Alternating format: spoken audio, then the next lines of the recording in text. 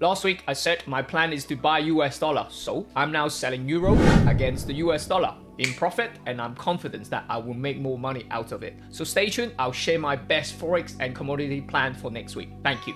Okay, let's start off with the dollar index. Last week, I said it's very important that we find support at 103. So we did find support on Friday and bang on the monthly pivot area. I think price are likely to go back to phase one to this area.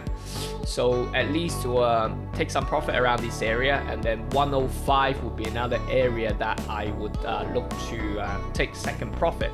Another things that I like to show you is the seasonal data. So this is my good friends marketmakeclear.com. They provide commitment traders data. Another one that easier to understand is the seasonal behavior on instrument. US dollar, you can see I have two different lines in here. The orange line is the 20 years data, and then the purple line is pre-election data. Pre-election, because we are pre-election year. Next year is the election year in the US. So let's have a look at the June behavior. You can see from middle of June, we tend to pop a bit higher before we move lower in July. So, and price action we already saw is at support. That's why I am a bit aggressive to buy US dollar. Let me show you how I enter euro dollar. Okay, daily chart first. Let's have a look at the monthly pivot. So it is still a bit below. I said, you know, close to the 108 area last week, I will look to be a seller. On Thursday, we had a big push higher, and then I dropped down to an hourly. What I've done is, I know there's a spike up there, but in the morning, I saw a double top formation here, this area. So I just took the breakout.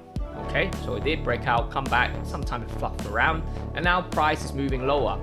I would like to see price continue to break lower. Okay, maybe range a little bit tomorrow and then break lower, but my first target would be at here, the last swing low, so around £4,000 that I would make, and I'll leave some running to the ultimate target around the 105 area. Okay, so $8,000 that. So if that profit turn out, will be about 12,000 profit. Not bad race, but I'm managing the trade. Hopefully you guys watched my video last week and managed to get into that as well. If you haven't, let me know what kind of help do you need for you to capture the future trade.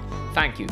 So other things that is on my list is pound is not, because I don't really like the price action here. Aussie as well, the daily price action is not so clean. Kiwi is not so clean. So maybe Kiwi may be a bit cleaner actually looking at it. Yeah, okay, yeah, all right.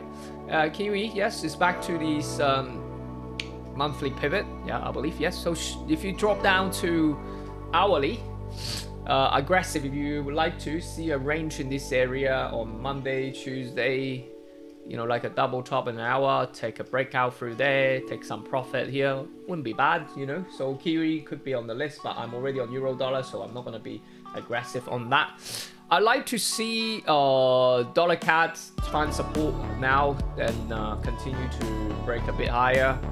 So, but this is more range trading, no trend in here, so back to this area, you know, but just use that as a reference for my advantage on euro dollar. So I like to see dollar gain against the Canadian, also dollar Swiss, although I'm not a big Swissy trader, but you can see bang on we have a support and resistance area here and monthly pivot. So I'd like to see price continue to go back to phase one, maybe to about the R1 area. So use that as a reference for managing my trade on euro dollar. Dollar yen was on my list, but the price action is just not allowing me to take any trades. So maybe when it's above this trend line area, I'll look to be a buyer of dollar yen. Okay. Now the last one that I like to show you is gold and silver. First, I probably will show you gold. No change the plan. If price can break below this 1,930 area, I'll look for a retest to short it maybe to around 1,800. Silver was showing a bit of strength, but you know, on Friday and then Thursday, Friday now we've got a potential head and shoulder. So below this 2420 area, I could be a seller, but not top of my list because I'm already in euro dollar. All right.